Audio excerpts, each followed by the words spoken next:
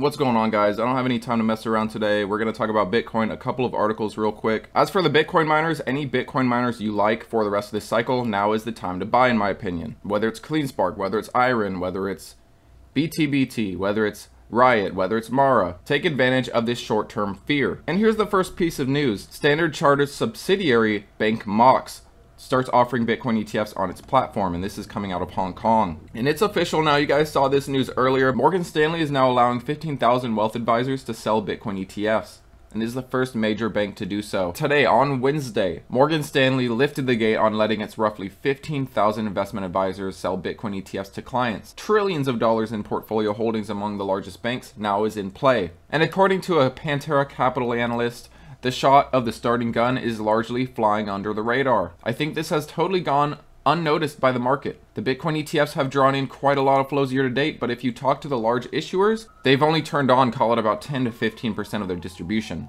That is where a lot of the capital exists. So I think this unlocking is getting from 10 to 15 points of distribution to 100 points of distribution eventually. And all these wirehouses are a huge piece of that. So them turning it on is a massive deal. Now here's a little snippet from James Seifert. He asked BlackRock's head of digital assets, Robert Mitchnick, when he thought the large banks might open the floodgates. This Robert expects the fourth quarter. Certainly this year is likely, he said.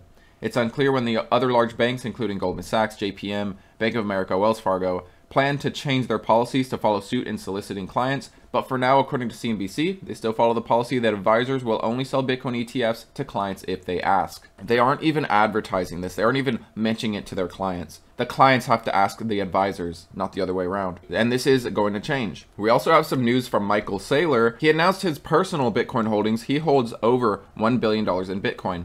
And maybe we can try to be more like Michael Saylor. I haven't sold any Bitcoin. I continue to acquire more Bitcoin. It's a great capital investment asset for any individual, a family, an institution, corporation, or a country. And I can't see a better place to put my money. He continues on and describes Bitcoin as the most desirable property in the universe. When you look at its performance so far, I gotta agree. We also have recent news that a British hedge fund has been just gobbling up Bitcoin to the tune of $464 million. We also have some ETH news. BlackRock's Ethereum Trust has amassed nearly $900 million in inflows since its launch, becoming one of 2024's top performing ETFs. And its performance puts it among the top 6 best performing ETFs in 2024. And just the other day on August 6th, ETH A recorded $109 million in inflows, which is its third biggest flow day since inception. It's only been 11 days. This surge brought its total inflows to $869 million. After Crypto Black Monday, where ETH A took in nearly 50 mil, it vacuums up approximately 110 mil today. He's talking about yesterday. That 160 million alone would put it in the top 10% of all new ETFs this year. ETH A is now nearing 900 million inflows 2 weeks in. Top 6 ETF launch in 2024, 4 out of 5 others are spot Bitcoin ETFs. And I want to show you something interesting also. You'll notice that Grayscale, the selling is diminishing. We were in the 300s, 400s in the beginning. Now, early August, we were up towards 100. Now we're getting down in under 50 million outflows. 78 million August 1, August 2, 61, August 5, 46, August 6, 39 million.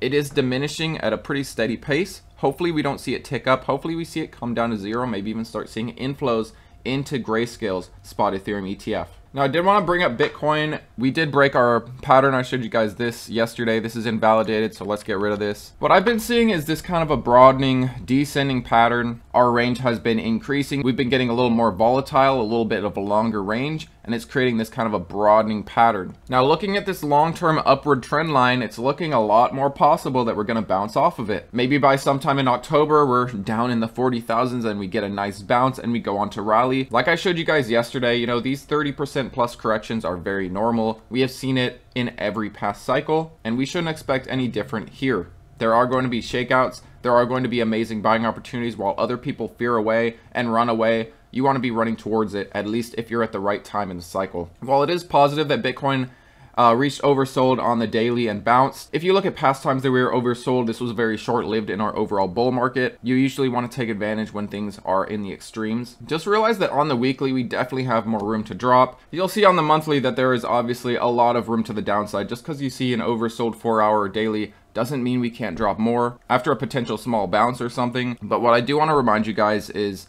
in my opinion, we haven't topped out. Look at this on the monthly. Look at the RSI.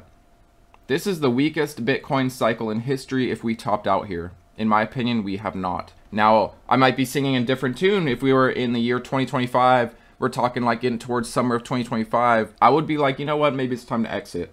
But we're in the year 2024. We just got through the halving only months ago. We haven't even felt our supply shock yet, in my opinion. We continue to hear about these overall inflows from the spot Bitcoin ETFs. We're finally getting our skeletons out of the closet, so to speak. We're giving our payments to Mt. Gox. That's getting out of the way. Soon that's going to be a non-issue anymore. Of course, the Genesis repayments. One thing to realize is if we do sell off a bit more, we might get our death cross. That might bring some more fear. If we're, like I said, if we're getting into 2025 and things aren't looking much better, then I would be worried. But to me, this is just going to be another blip in the radar. Kind of like this pullback here that people forget about. Or this pullback here right after the spot Bitcoin ETF launch. Remember everyone said, oh, Wall Street's just going to ruin it. It's going to be a big sell-off. This was the top. Remember that, guys, when everyone said this was the top at 49,000 or so? And then we ran all the way down to 38,000, went on to rally into the 70,000s in a matter of weeks. Bitcoin goes to the extremes. We go to oversold, overbought. We get extreme fear, extreme greed. You just have to keep your emotions in check. Remember that this is one of the most valuable assets you can own. And if you follow the cycle, we are in the prime time to be in Bitcoin. How are you feeling about Bitcoin lately? Are you bullish? Are you bearish? Do you think the top is in? You'd be surprised how many people I have heard say the top is in. It's always possible that the cycle plays out differently and just things are very terrible this time. But in reality, if you see Bitcoin as a long-term asset, you can't lose. Let me know what you guys are buying today. What Bitcoin miners are you buying today? I don't think you need to rack your brain about it. The vast majority of these miners, in my opinion, are buys. Get ready for CleanSpark's earnings tomorrow. I'll try to cover it. Thanks as always for watching, guys, and I'll see you next time.